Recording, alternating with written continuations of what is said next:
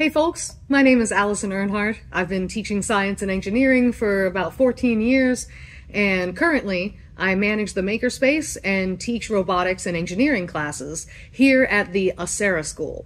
We are located just outside of Boston, Massachusetts, and we are a lab school. Now, what that means is that we love to partner with companies and universities to test out cutting-edge technology and try out new and innovative curricular ideas. We love figuring out what works best in the world of education and then sharing it with the broader community.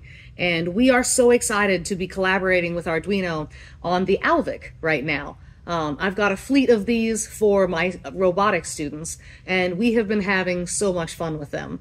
Our students love working with the engineers and the curriculum developers at Arduino, giving them their feedback on what they like, what they think could be improved, and how our students are being inspired by the materials that they have to do bigger and crazier things. We've been having a lot of fun with these, going through the lessons online for the block code.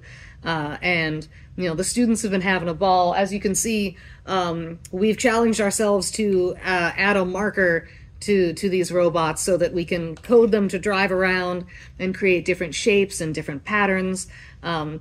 I had a lot of fun the other day challenging my students to see if they could code the movement of the wheels such that they could actually draw out a spiral pattern. It was quite challenging, but the students were up for it. They had a lot of fun figuring it out, and once they got it to work, it was just absolutely fantastic. As an educator, I'm looking to develop certain skills, obviously, with my students. I want them to be creative problem solvers. I want them to have a foundational understanding of how coding works. And basically, I want them to think like engineers. And our work with the Arduino Alvik is certainly helping with that. They love being able to look critically at how these things are working.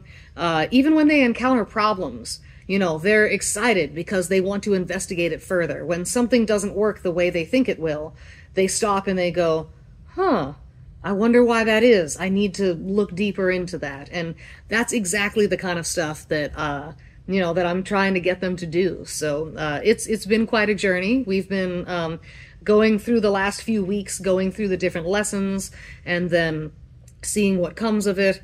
The results, the outcomes are just absolutely fantastic. The kids are eager.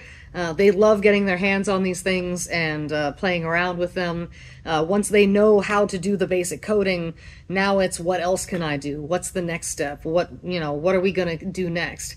They're curious. They want to know more about how these things work, and there's such a great sense of satisfaction and accomplishment when they actually achieve what they're setting out to do, whether it's making artwork or making planets orbit around a sun or drawing out specific geometric patterns.